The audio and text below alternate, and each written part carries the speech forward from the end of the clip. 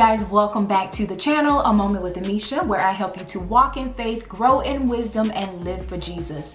Thank you guys for stopping back by again. If you are brand spanking new to this channel, please do your girl a favor and hit that subscribe button down below. Hit the bell notification while you're at it so you do not miss another upload from your girl. All right, you guys, in today's video, we're going to be talking about comparison, right? It's the title of this video is called Stop Comparing. Your journey is different, right? That is what we're going to be talking about in today's video. You know, we've all been there. We've all been in that place in our life where we see our friend, or we see a family member who is just excelling and just, you know, living out their purpose, living out their calling. They just have it all together, or so it seems, right? And so we begin to take what we see, what we hear, you know, and we begin to compare our lives to their journey. But I am here to share an encouraging word with you guys, because I myself have been in those shoes. Sometimes I fall into those crevices, but I have to get myself back up out of that. But I'm going to share some encouraging words with you all today to help you navigate those times when you start to compare your life, especially when your call is different and your journey and your path is different, right? I want to give you a little story about myself. I used to be a full-time teacher, a full-time music teacher. I taught about 5 years full-time, and then about 2 years part-time, and then 3 years full-time, and then I did some subbing in between and all of that, or afterwards, I'm sorry. And then, you know, tried some other things, and then some other things, and then some other things. And so I've had a long work history, right?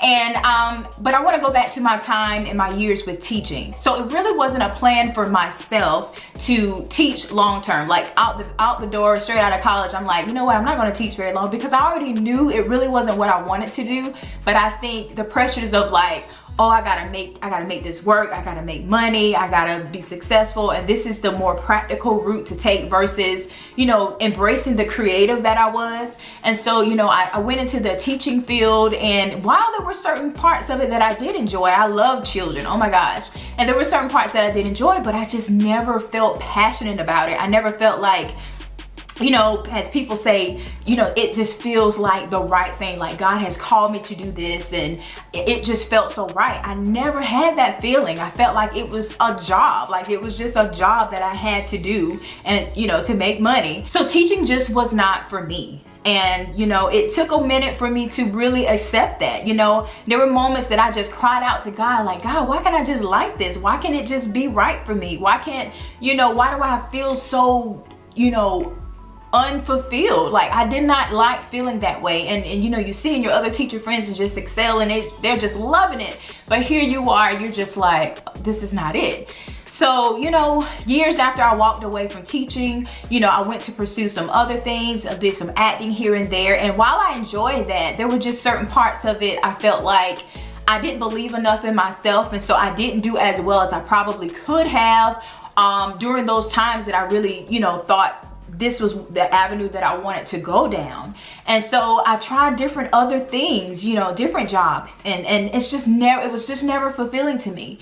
And finally, you know, I really had to just, you know, sit down and just take inventory of my life, and just really, you know, press into the Lord too, and ask him to just reveal, like, okay, God, what do you want me to do? What am I called to do? What is my purpose? And oftentimes when I would do this, because I did it several times, right? I would always come up with the same list of things that I was good at, I enjoyed doing. It made me feel happy while I was doing it. So I was just like, you know what? Okay, so why am I not doing these things? So, you know, it took me a minute to get to where I am today, and I'm still in that journey of really processing and putting into place where I really need to be as a creative, right? And as you know, a person who, you know, wants to share the word of God, right? So I'm still in that space where I'm putting myself into position. I'm allowing the Lord to put myself into position. So, you know, we don't always just have these things figured out. And I just want to encourage someone who's watching where you feel like, man, that sounds a little bit like me. Like I never felt like I fit into these boxes where you know, people wanted me to be this certain type of thing, and in my heart I just knew that just wasn't it. So I just want to encourage you who are watching, you know, it's okay. There's nothing wrong with you. There is nothing wrong with you. God just has a different path and journey for you. So stop comparing yourself to everybody else, Madeline, Ashley, and Jennifer. You're not them. You are you, and God has a plan for your life, right? I want to read to you a scripture from Galatians chapter 6, verses 4 through 5. It says, pay careful attention to your own work, for then you will get the satisfaction of a job well done, and you won't need to compare yourself to anyone else. For we are each responsible for our own conduct. So I love that verse because it definitely makes you understand that, look, you should not be looking to the left and the right and seeing what everybody else is doing. Pay careful attention to your own work, what you're supposed to be doing, right? For we're each responsible for our own conduct. We're each responsible for the work that we do. And I think that's just so important, because we can really, you know, get in a place of pity and get depressed. Some of us I've definitely been in those spaces where I feel like I'm just missing out on life because I can't figure out what I'm supposed to do. But it's because I'm looking at everybody else and what they're doing, and it's just like, I'm not doing that. So there's something wrong with me. So I want to encourage whoever's watching this, if you feel this way, if you've ever felt like, you know, your family wanted you to do a certain thing, maybe to be a teacher, maybe to be a lawyer or a doctor, but you've in your heart, there's something else that you want to do. That stuff isn't fulfilling. It may may bring home a bag, may bring you a check, but inside, God wants us to be happy. He wants us to be joyful, not just clocking in and out. Like that's not life. That's not life. And we shouldn't live our lives for others either. We should not live our life. As much as I love my family and friends, I'm never going to live for just them and what their vision of me is. That's not it. I want to do whatever God's will is for my life. That is what I want to do. That is what I want to pursue. So if you have a mom, cousin, friend, daddy, whoever it is that is just, you know, trying to get you to do something that's not really what you want to do, and you know that that's not your calling, you know that's not your purpose, it's okay. Just, you know what? Figure out what it is that you want to do and do that. I want to read a scripture that really speaks to what I'm saying about not living for other people. You should be living for Jesus, for one, and doing whatever it is that he has specifically called you to do. Galatians 1:10 says, obviously, I'm not trying to win the approval of people, but of God. If pleasing people were my goal, I would not be Christ's servant. So y'all, this scripture tells us, it confirms that we are not to live our life for other people. We're not trying to win the approval of our mama, cousin, daddy now. That's not the goal. Our goal is to be a servant of Christ and to do what his will is, whatever his will is for our lives. So if you don't know exactly what it is that you're called to do, and you know, you think the clock is ticking, time is going by, and I still haven't yet figured it out, I want you to just take a deep breath, relax. I want you to pray and fast. If you're not familiar with fasting is, there's lots of YouTube videos on that. But I want you to do a fast, I want you to pray, and I want you to seek the Lord like never before. Like never before. And ask him to reveal to you what that is. And as you're doing that, take an inventory of your gifts and your talents. I've done that plenty of times. And like I said, all my lists, every single time, it's the same stuff. And I'm like, okay, so why am I not doing this? A lot of my struggles with not really jumping into what I wanted to do or really wanted to do was just not feeling confident. You know, I had so many insecurities. I let the enemy play with my mind and thinking, you can't do that.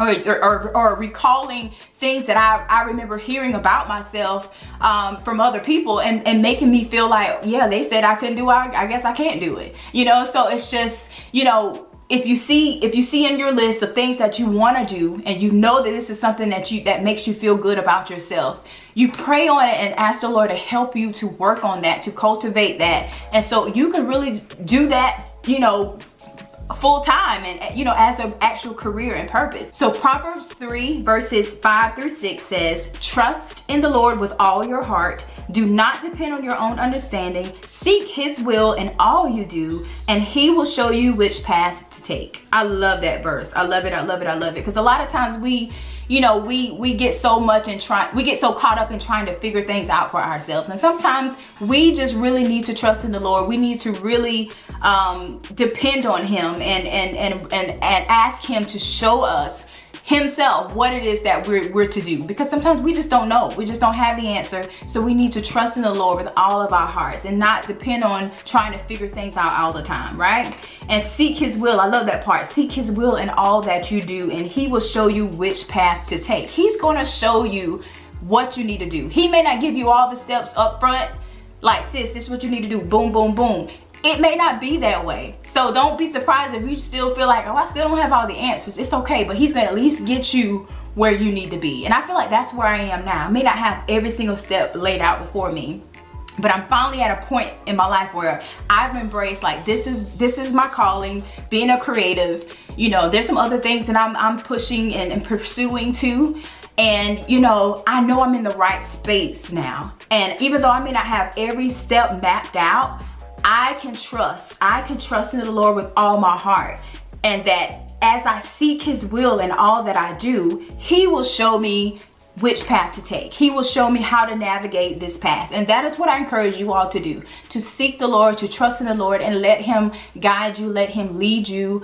I encourage you to just believe in yourself. Speak affirmations over yourself, speak scripture over yourself. You know, you have to stir yourself up, because if you just allow this world to just speak in your ear, and just, you know, the enemy is running those thoughts in your minds about, I can't do this, you can't do this, you're going to feel so defeated. And I've been in those spaces. I'm speaking from experience. I've been in those spaces. And y'all, that's not life, you know?